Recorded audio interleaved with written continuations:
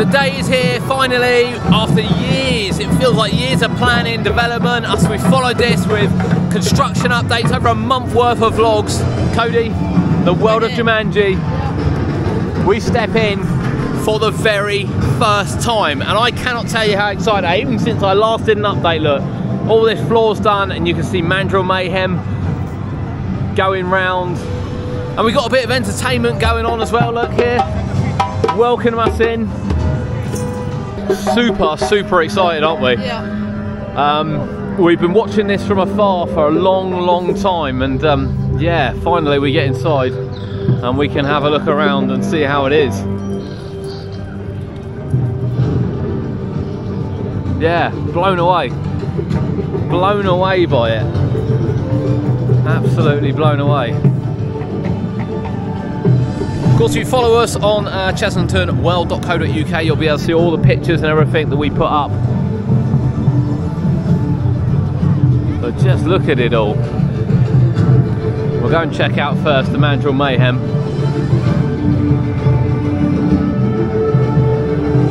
Now then, when the ride opens to the public, we are at a press event. Again, massive thank you to Chessington for inviting us to this, and we've been able to make it today as well.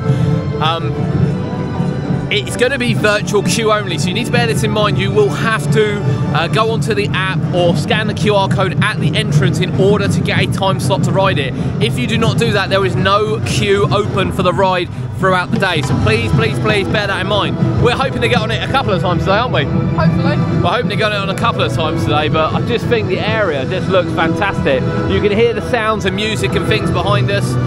Also, yeah, just sounding incredible. Really is sounding incredible. But it's just amazing that all this time, and here we are. Yeah. What one are you looking forward to the most? Mandrill Mayhem. Yeah, it's a stupid question, really, isn't it? It really is a stupid question. And it's even the first time that we've seen it do this.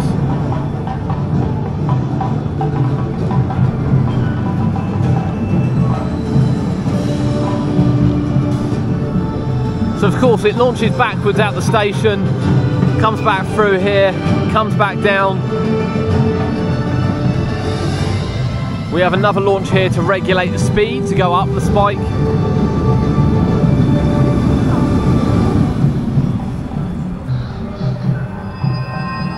And then it reverses back.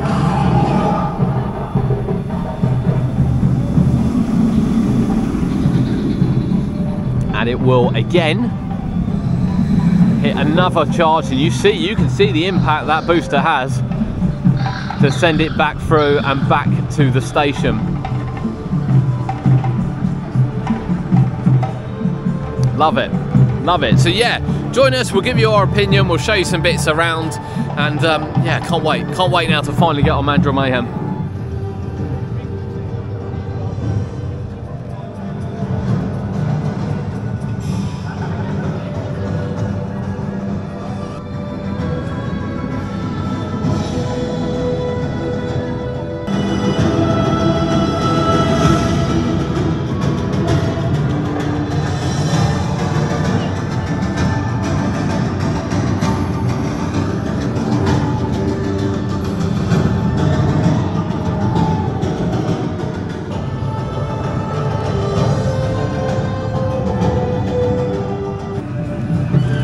All the rides here in the World of Jumanji are a 1.2 metre height restriction, including Mumba Strike, which is the SBF Miami ride. I have to say, I think it's the first time I've seen an SBF one. Ostrich Stampede is also an SBF jumper. Might be the first time I've seen one of those as well. But look how good these entrances are. This is the kind of thing you want to see. They really are. And we'll get some shots of the Mumba Strike going round.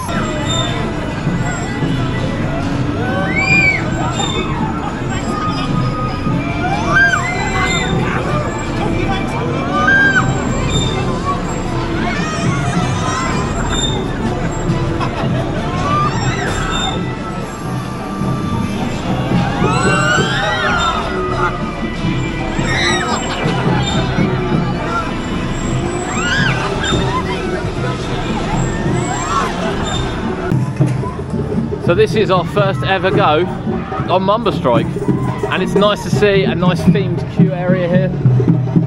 Look at these, look. I like this.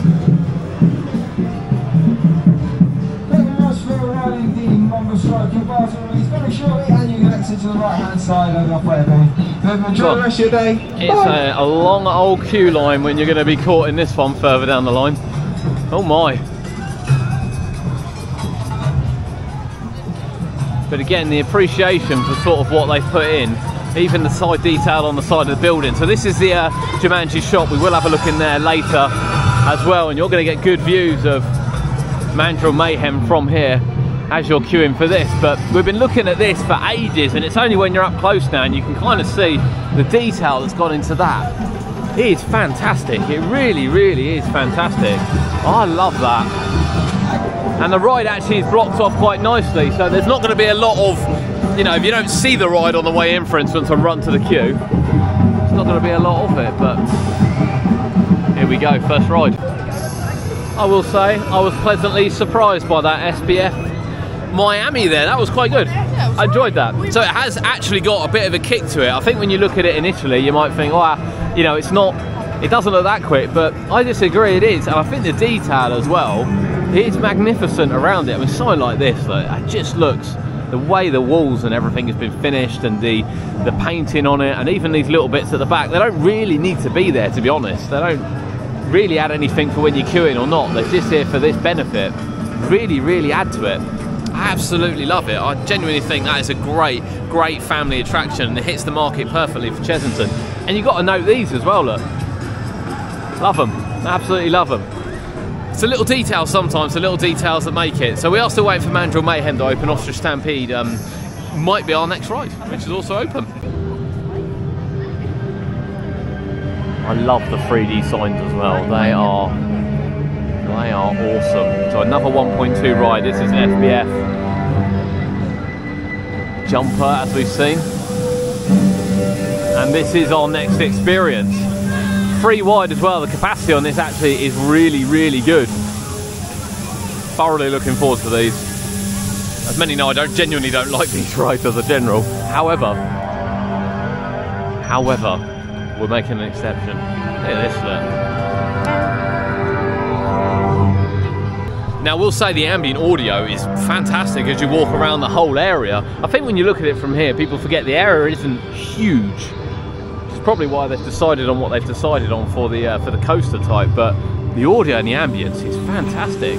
And of course, the look on these as well, look, the little ostrich head poking out the top is brilliant. Loads of people. Yeah, the capacity should be brilliant on this. It really should.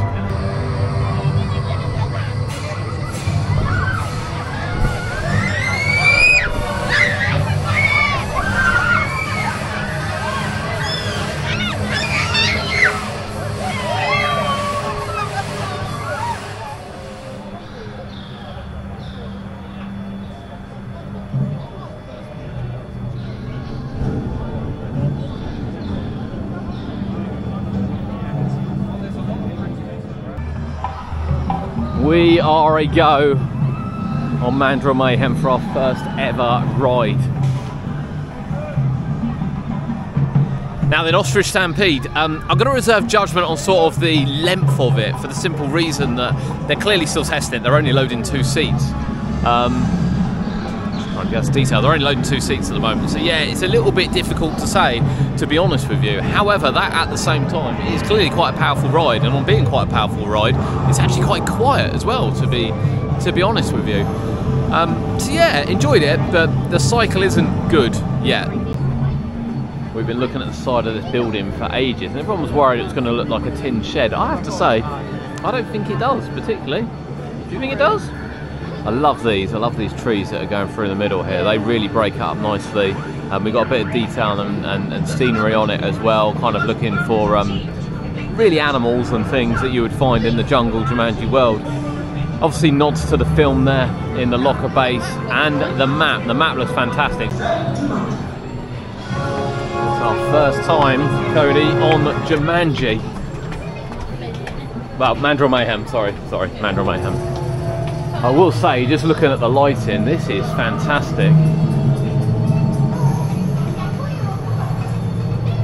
Really looks something. It's quite nice. It is open down the sides, but particularly nice during the during the winter periods when it's just generally dark, because I don't think there's going to be a lot of light in here apart from what you see down there.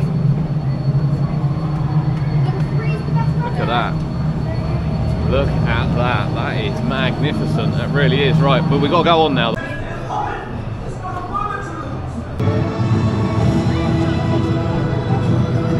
That is a couple of rides done on Mandrill Mayhem. Oh my, oh my. That is much, much quicker than you think it is. Much, much quicker than you think it is. And much, much more disorientating than you think it is as well. Shooting out the back of the station is done at some pace, particularly with the dip. And then the transition between backwards and forwards that quick is really quite something. Now, it does lose a little bit of pace coming back into the station, but once you hit the launch in the station, oh my god, that thing shoots out, absolutely shoots out around the course. It is boosted again to go up the spike, it is boosted again to go backwards. Really, really quick. Now, the vest restraints are always going to be a controversial point. You love them. Yeah. I find them okay. I'm not against them, but I know they're a controversial point, but that roller coaster is fabulous. Cod. What do you think? It's very good. Really good, isn't it? Yeah, yeah. Really good. Favourite bit? It's got to be the coaster. What coaster?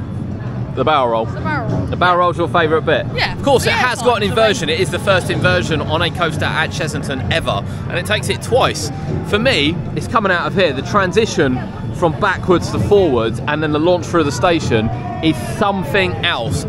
Really, genuinely something else. I'm staggered on how quick it is. It's going to catch a lot of people by surprise, particularly maybe the little ones at 1.2 or parents that are joining them on. It's going to catch them by surprise because it's much quicker than it looks. It really, really is. Directly the way to the Mumba Snake. Navigation is one of my top tier skills, however, even I can't find it. Do you have any skills that we should be using to face the mandrills? Interesting. Well, I'm sure you'll be able to find your skills in strength, agility, and speed, and therefore be ready to face the mandrills. Hello, adventurer. Hello, adventurer. Have either of you faced the mandrills yet? We have. You have, my goodness. And how did you fare up against them? Yeah, Very good. pretty good. Yeah. I think all right. What techniques did you use? Running. Speed. Speed. You It's know, all about someone speed. highly in speed. Yeah. What did you mainly use to defeat those mandrills? I don't know. It's your sheer skill, isn't it? Or lack of. It's all about speed. Okay, all about Get away speed. as quick as possible. Right, I shall build up my speed before I face the mandrills. Well, congratulations, and have a lot of fun competing for your next challenges, and I hope to see you on the other side. Yeah. Thank you. Bye, adventurers. Right, we're going back in again.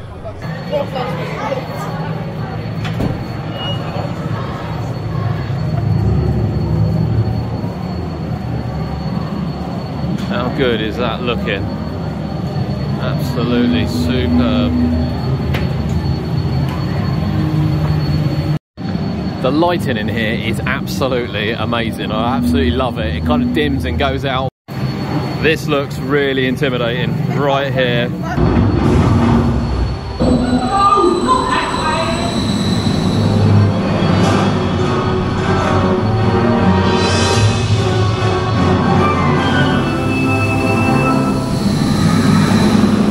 And here is the Mandrill Mayhem car. And geeky bits that you just can't see anywhere else. But that was absolutely stunning.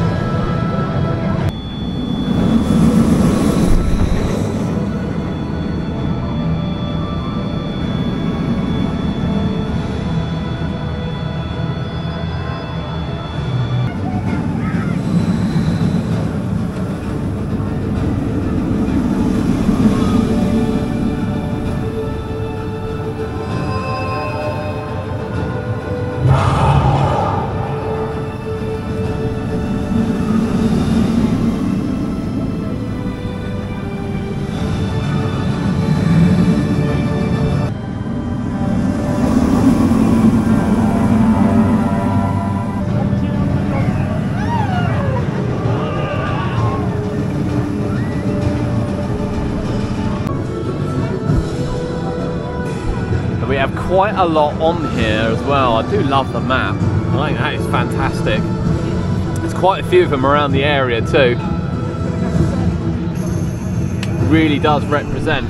And we will have a closer look as well at some of the other bits and pieces and kind of show you around. As we said, the area is not huge, but it is going to be really, really popular, even to sort of the little bits that you haven't seen yet, the little climbing bits and you know, some of the puzzles in particular we will show you.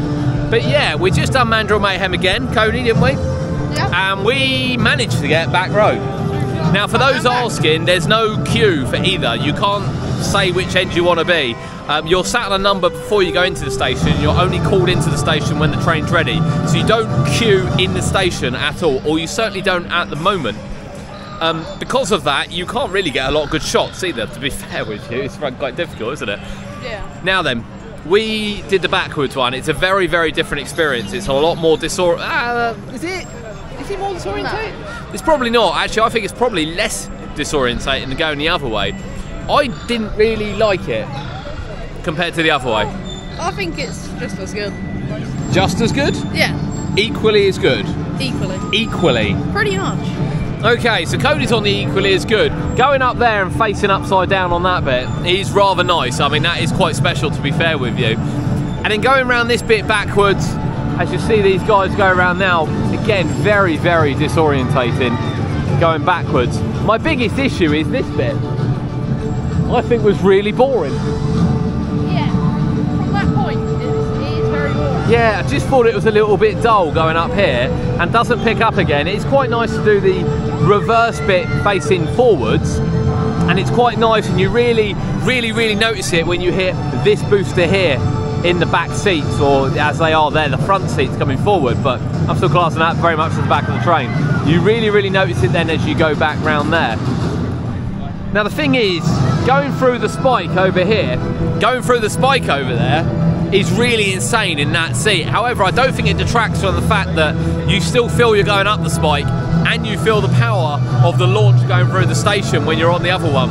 So for me, that trumps it. But when you get to ride Mandrill Mayhem, hopefully you get to ride where you want to ride. Let us know what you think, but we're both impressed. We've done it 3 times, we've got a couple of hours left yet, and we're going to get some more rides in still. So we do have a giant map behind, however we do have entertainment today, and these guys have been fantastic. We can hear them all over the park.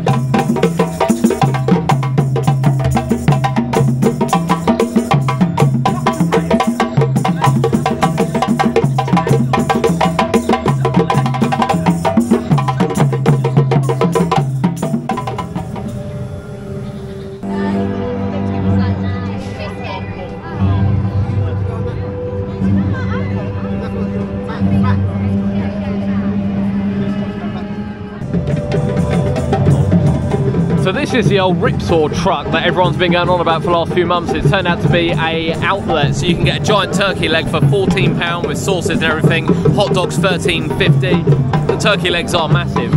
As we come down this side, you can see obviously the flooring's been done. The flooring has been quite consistent with what they're doing. And then there's just little sort of nods, if you will, to the movie. And of course there is a little assault course as well for the kids when they come in here. So it's not rocket science, I say that, I'll probably fall over, but you can go across these and come off the other side. There are some bars along here. People are using them as benches. They're not benches, they're bars. There aren't really any benches though. No, there are no benches.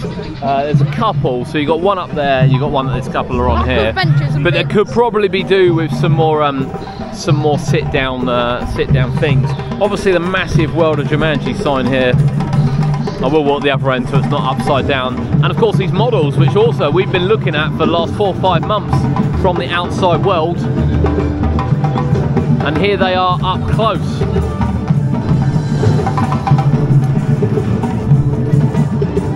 Here's the crocodile. And we'll pan now to the World of Jumanji. It's a nice centre point this, it really is a nice centre point. I do find it peculiar that one's over there. We will go over to that in a second. And we've got the Rhino, obviously all audio included. And then I don't know why this one's not here. Answer's on a postcard. But then we've got the gorilla there, and of course the entrance to Mandrill Mayhem over there.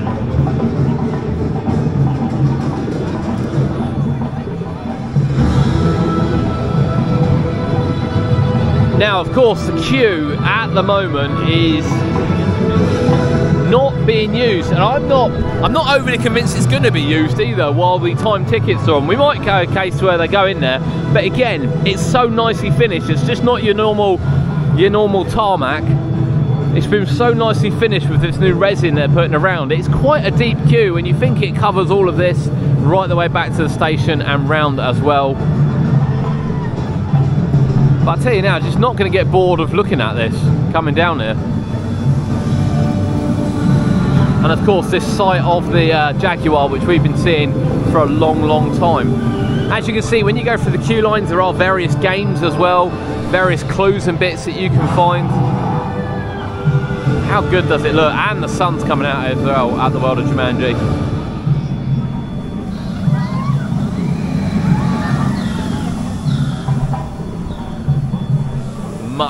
Much quicker than it looks, I can assure you. Much quicker. I think it's time to go again.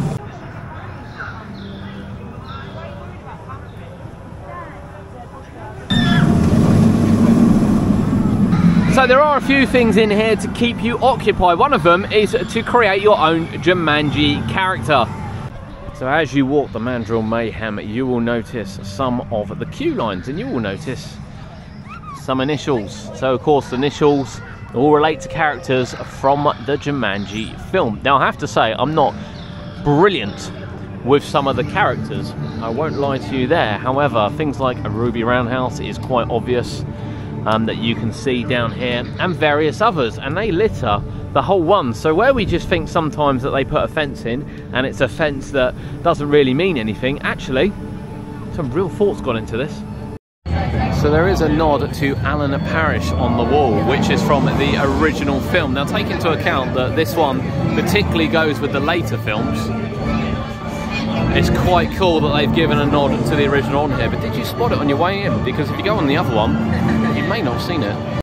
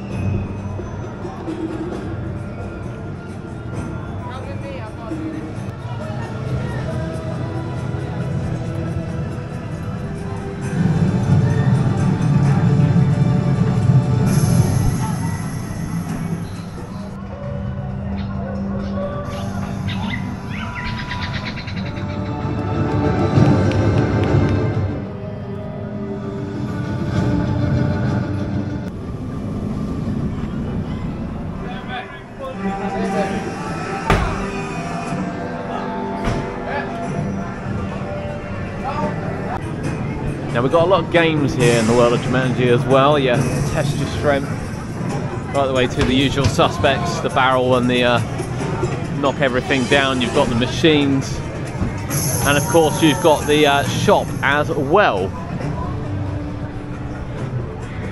got a little bit extra merchandise in actually, because we hadn't seen this one. And the other one, that's a children's one. You've got a full-size game as well, which is £130 there, as well as various other bits and pieces, which we've seen too. We've got like gems on that end. I think they are. Yeah, they're little gems, little gem bags. £6 for a little gem bag.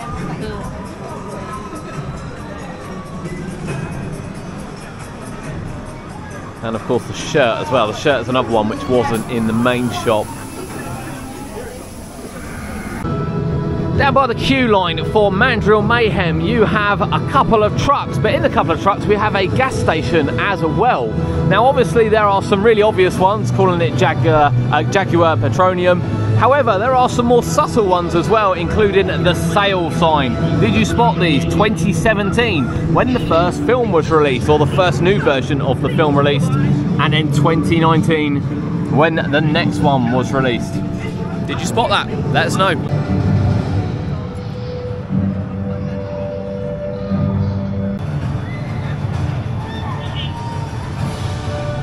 That concludes our coverage from the World of Jumanji, opening for 2023, brand new at Chessington World of Adventures for the 15th of May.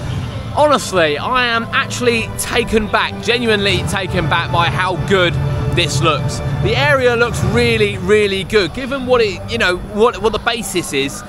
They've done a marvellous job with it. They really have, in sort of shoring it up. And you wouldn't think that 2 years ago this was just grass with picnic tables and things on. Yeah, I know what you're going to say, it still needs a little bit more. It does still need a little bit more work doing. The grass has obviously got to grow, the trees have got to grow, etc, etc. You're just going to have to bypass that, because what they've done is fantastic, it really is.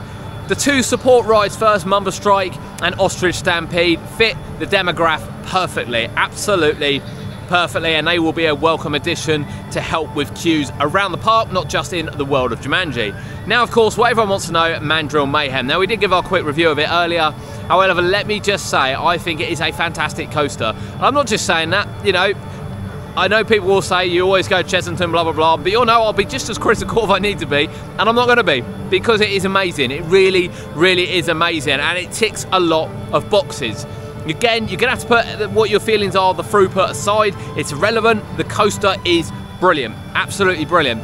And for me, I know what the enthusiasts are going to say, yeah, it's a great starting point for the family. Yeah, you know, if you want to go upside down, etc, etc. But there's so much more to that. There's a lot of launch coasters, for instance, that younger people can't go on, even ones that don't invert.